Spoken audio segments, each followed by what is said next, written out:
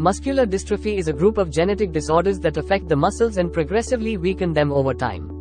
There are several types of muscular dystrophy, each with its own distinct characteristics. Duchenne muscular dystrophy, DMD, it's the most common type and primarily affects boys. Symptoms usually manifest in early childhood, including difficulty walking, muscle weakness, and enlarged calf muscles. Becker muscular dystrophy, BMD, similar to DMD, it affects boys, but the symptoms are milder and progress more slowly. Muscle weakness, trouble with running, and heart problems are commonly associated with BMD. Myotonic muscular dystrophy, DM. This type affects both males and females and often presents with delayed muscle relaxation after contraction.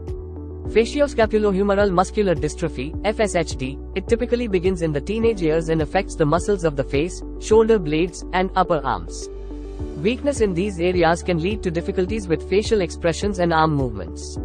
While muscular dystrophy can present various challenges, supportive care options and therapies are dedicated to improving the lives of those affected. For more such videos, like and subscribe to our channel.